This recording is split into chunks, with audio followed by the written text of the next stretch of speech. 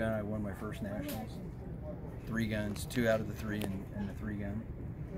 And the thing that are good about lever gun is, first of all, you're going to learn how to shoot more 10 in rows because it's easier. And 10 in rows is a great mental thing.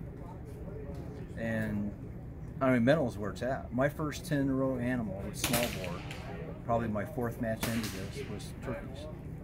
And when you got them out of the way. You're bombed by everybody before you even shoot your first match. You already know turkeys are the baddest target out there, and it's just another target. It is smaller, and if the wind's blowing, but if you're shooting them, if you aim at the middle, you're going to probably hit the turkeys.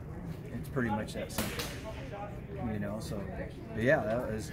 I had guys come up to me and go, "I've been doing this for over 20 years, never shot 10 in a row." I go, "Well, this is like my 4th match."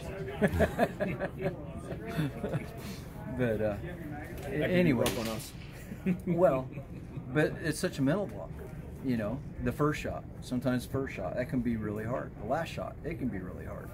I mean, it's all nothing but a bunch of mental blocks that you do, and you just gotta get past it. A lot of guys are uncomfortable if they start shooting better than what they've ever shot before.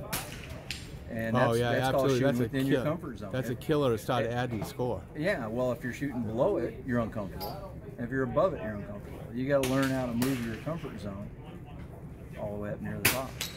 You know, so I still even get uncomfortable if I'm like rolling up on a 40. It's like, oh, here we go.